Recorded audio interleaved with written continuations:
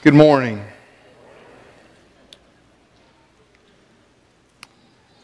John begins his gospel in this way. In the beginning was the Word. And the Word was with God, and the Word was God. He was in the beginning with God.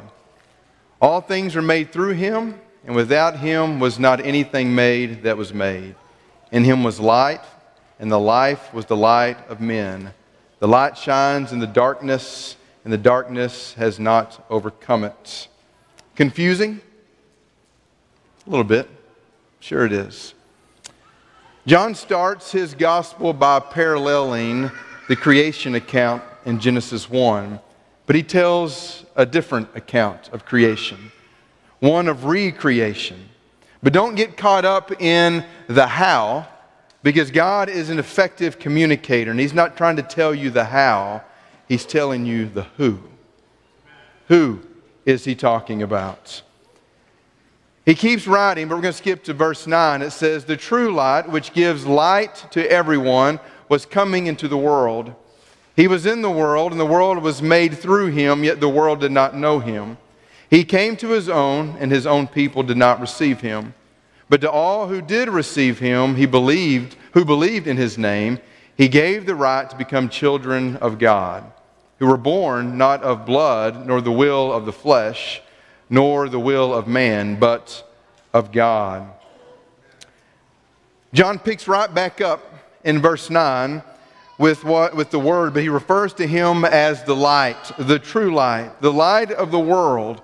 We know Him to be Jesus.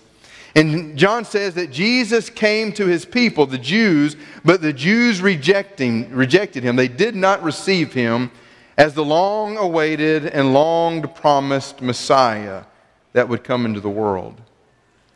But John says those who did believe in Him, those who did receive Him, He gave them the greatest privilege of all, to be called children of God. And then He says, "And the Word became flesh and dwelt among us, and we have seen His glory. Glory as of the only Son from the Father, full of grace and truth." A beautiful, beautiful passage of Scripture here. A great piece of theology describing what Jesus has done, or what the Father was doing through Jesus. We call what John is writing about here the Incarnation. A Latin word that simply means in the flesh, or to put on the flesh. And Jesus, the Son of God, becomes flesh. The question is not how. We can get caught up in the how. You're never going to find the reason on how. What John is telling us is the who.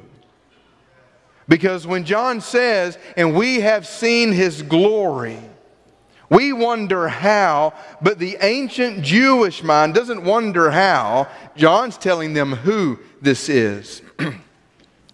Because the ancient Jewish mind would have gone back far, far in the past into a very, very particular moment in their history. If you have your Bibles, turn to Exodus chapter 19. In Exodus 19, Israel has camped at the base of Mount Sinai, and they have entered into a covenant relationship with God, and they have gathered around the mountain. And here's what takes place. Exodus 19, starting in verse 16. "On the morning of the third day, there were thunders and lightnings, and a thick cloud on the mountain, and a very loud trumpet blast, so that all the people in the camp trembled."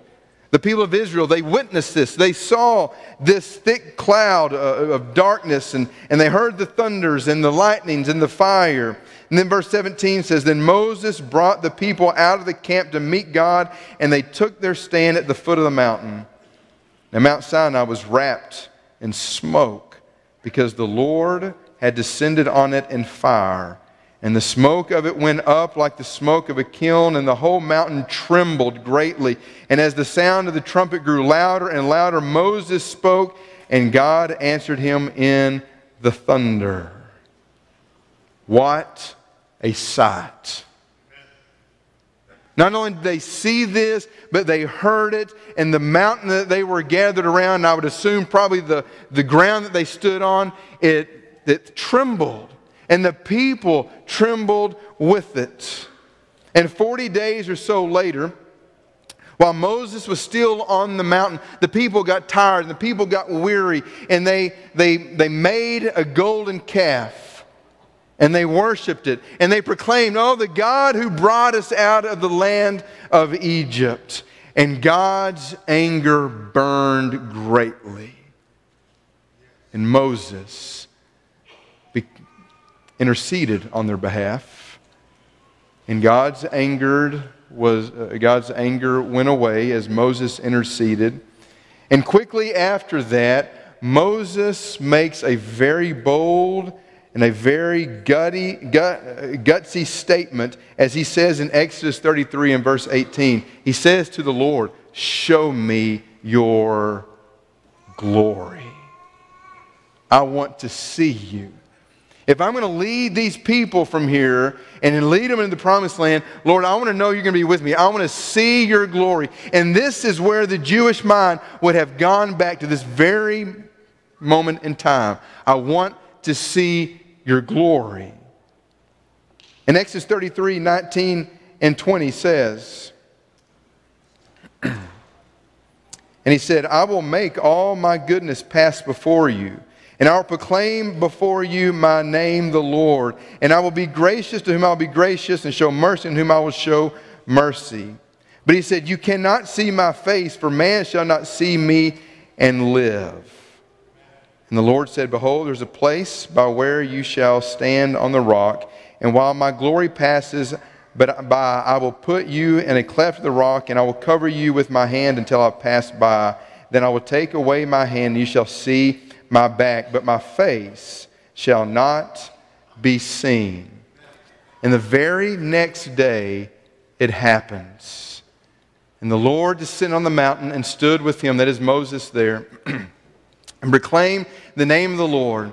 He said, the Lord passed before him and proclaimed, the Lord, a God merciful and gracious, slow to anger, and abounding in steadfast love and faithfulness, keeping steadfast love for thousands, forgiving iniquity and transgression and sin, but who will by no means clear the guilty, visiting the iniquity of the fathers on the children and the children's children to the third and the fourth generation.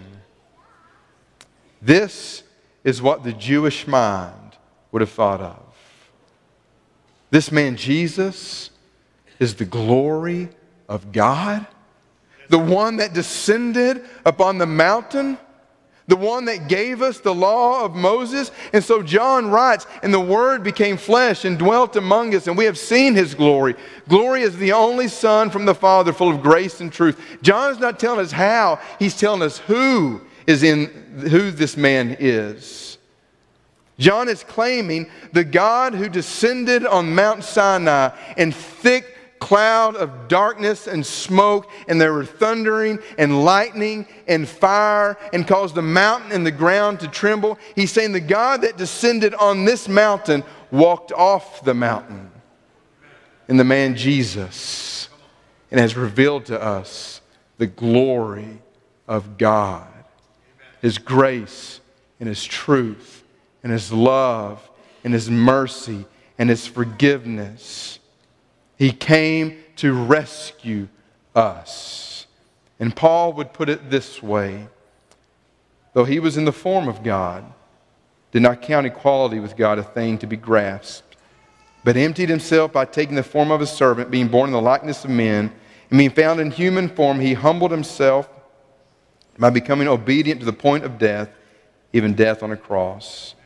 Therefore God has highly exalted Him and bestowed on Him the name that is above every name, so that the name of Jesus every knee should bow, in heaven and on earth and under the earth, and every tongue confess that Jesus Christ is Lord, to the glory of God the Father. Feel the magnitude of the incarnation, of God becoming flesh, and Jesus revealing the glory of God. The Creator left His throne in glory, entered His creation, and gave His life a ransom for us. He came so that you might live. Will you give Him your life as a living sacrifice? He died for you so that you could die and live forever. Will you give Him your life? This morning, if you're not yet a child of God, you can become one this morning. You can put your faith in Jesus Christ as your Lord and Savior by repenting of your sins, being immersed in the waters of baptism for the forgiveness of your sins, raised to walk a new creature. Those that received Him, He gave the gift of becoming children of God. That's exactly how you become a child of God. If you're already a child of God, but maybe you've not been living the way that you're supposed to live. Maybe you've not been following Jesus the way that you're supposed to. The Father's just, and He's faithful, and He's loving, and He's standing with His arms wide open, ready to receive you back as one of His children. All you have to do is come to Him with a repentant heart. This morning, if you're ready to respond to the Lord's invitation, we give you that opportunity as we stand and as we sing.